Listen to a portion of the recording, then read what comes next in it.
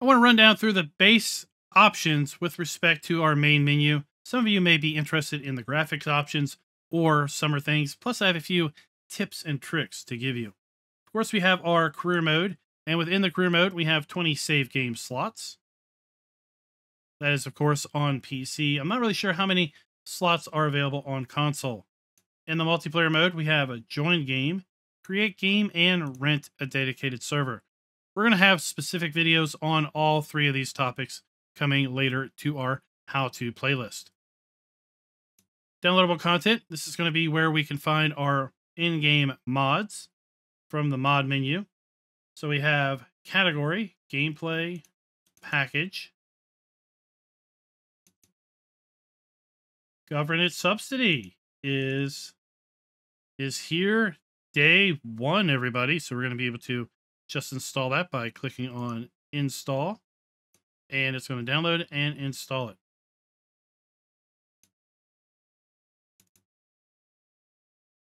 And then we do have a few other mods installed and DLCs installed. That's why you're seeing the Macdon pack. So we have categories, best, most downloaded, latest, and recommended. We have installed. We can see all of our installed mods. We have any mods that may need to be updated, any DLCs that may be installed, and then any additional extra content. Achievements. You don't just have to have Steam in order to have achievements. Giant's eShop version also has achievements. Looks like there are 45 here. And then under options, we have general settings, and there are multiple languages. I don't know what most of these languages are, but I'll just go ahead and click through those real quick so you can see all the different languages that Farming Simulator 25 by default comes equipped with. And we're just going to leave it on English. We have also then the same language selection for multiplayer languages.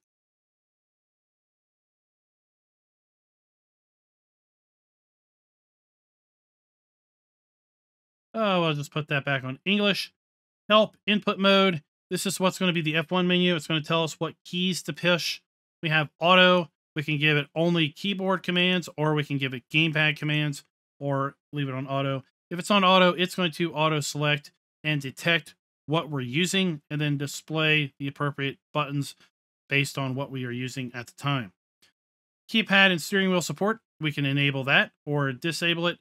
When you load the game up for the very first time, it's going to basically say, hey, I detect a steering wheel, or I detect a gamepad, or I detect a controller, and it's going to ask you if you want to enable it. Head tracking is default to on. I'm going to turn it off.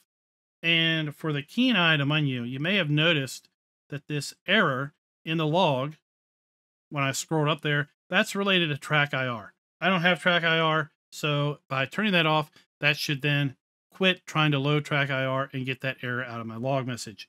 Force feedback, we're currently at 50%. That is the default. Invert Y look, the default is off. And then we have our sound options. Music volume, I think, was set to 40% by default, but I have gone ahead and turned the sound off because typically the Farming Simulator 25 main menu music is under copyright, and well, we don't need to have to deal with that. So you can see we have master volume, music, vehicle, environmental, character volume, radio, GUI, game volume while not in focus, voice chat volume, voice chat or voice recording volume, and voice input mode. Voice activity or off. I'm just going to turn it to off because when I'm in multiplayer, I use Discord and I just don't need to have the game audio coming through as chat because that's just going to duplicate audio for other players. As far as display settings, I'm using a 4070 Ti Super, and the default for me was Ultra. 1920 by 1080p. VSync is turned on with a frame rate limit of 60. Window mode is set to full screen. Resolution scaling is 100. Brightness of 1 and in-game HUD of 100. I typically change the in-game HUD down to 70%. I feel that it takes less, obviously, real estate and gives you more real estate to see and experience the game. As far as windowed mode, I like to run in windowed mode because I like to be able to alt tab out of the game and not have the game minimized. Frame rate of 60% or 60 FPS. We have the choice of 90, 120, 144, 240, or 30. I'm going to leave it on 60 FPS because that is also what I record at. And then as far as Ultra, let's go into the graphics settings advanced menu and just see what Ultra is defaulted to. Object draw distance of 150, foliage draw distance of 180, LOD distance of 150, terrain LOD distance of 200, resolution scaling 3D, upscales or downscales game resolution 100%, shader quality very high, shading rate very high, screen space shading rate off, screen space reflections high, screen space shadows is on, SSAO quality is set to low, atmosphere quality is set to very high, volumetric fog is set to ultra, cloud shadows is set to on,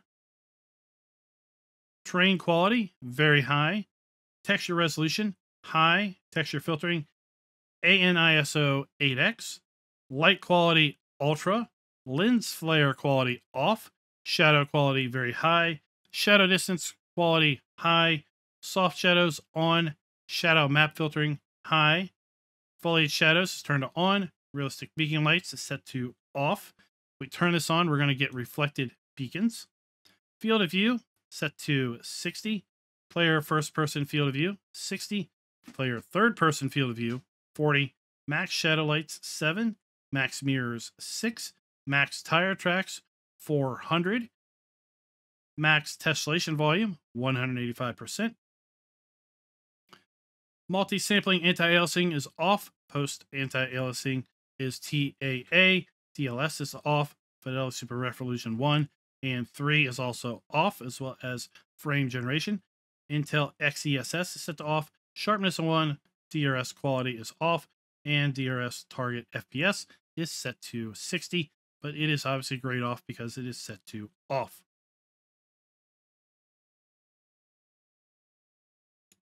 Under controls, these are going to be our keyboard default controls as well as our mouse controls. We can then scroll over, and I have some additional accessories installed. So we have the side panel. I have the Extreme 3D Pro joystick. I have Thrustmaster. This is going to be my wheel, which is a T300RS. It's coming up as B66E here. And then I have the T500 shifter, or basically THA shifter, and you can see here what all of the default options are available. You can go in here at any point in time and change those if you want by simply clicking on it and then pushing the button that you want to have assigned, and then it will basically pop up.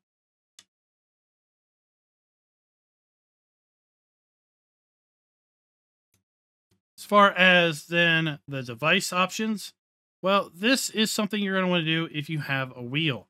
So we have our side panel and we have our joystick. So up is SY1, down is SY or S1Y, up and down. Left and right is SYX. And the joystick also has a twist, which is S1Z. And you may want to adjust the dead zone on these. We're just going to leave that here for now. But we're going to hit X to switch device. This is going to be our joystick. So SY up and down, left and right. Then we have our rotation. And what I want to change here is going to be for our wheel.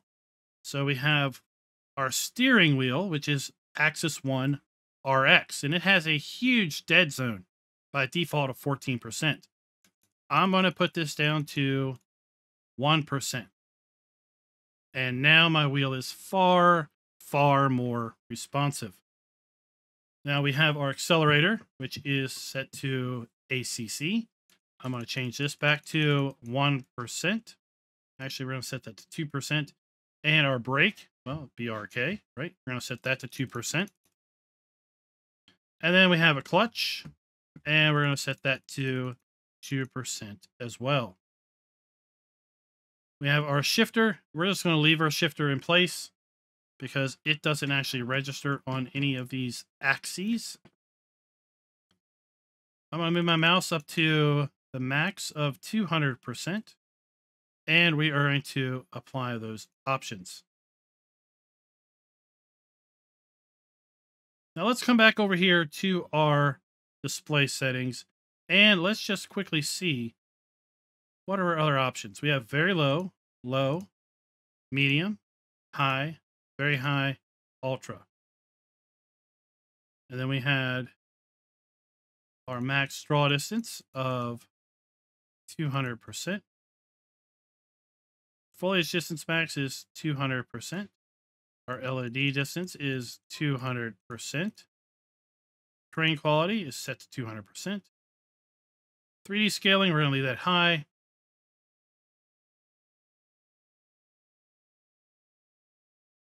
We're going to leave most of these things where they are.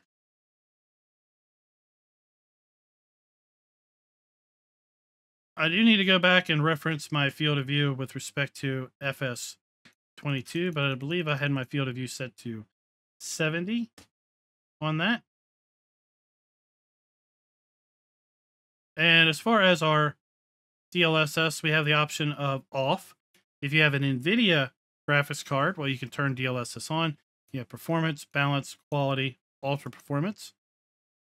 Any card will work with AMD Fidelity Super Resolution because it is using a driver level option.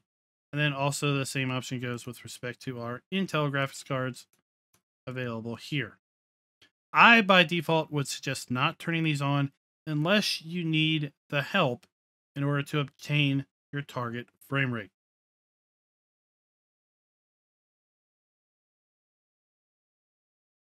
I'm also going to change this to 2560 by 1440 to fit the resolution of my monitor and what I want to be running as far as a game resolution.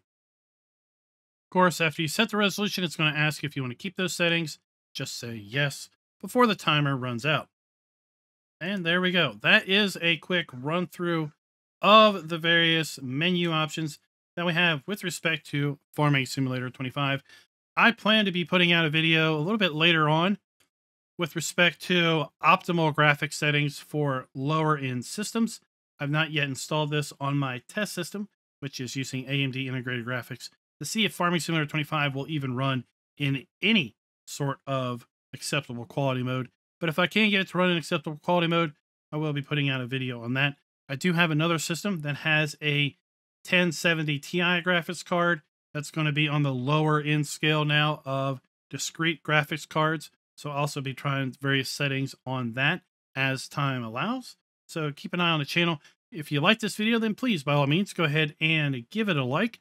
And also go ahead and subscribe if you're not a subscriber, because we are going to be putting out a ton of useful how-to tips and tricks with respect to Farming Simulator 25 in the very near future. We're also going to be putting out map videos as well as, gameplay videos and live streams. Until next time, happy farming.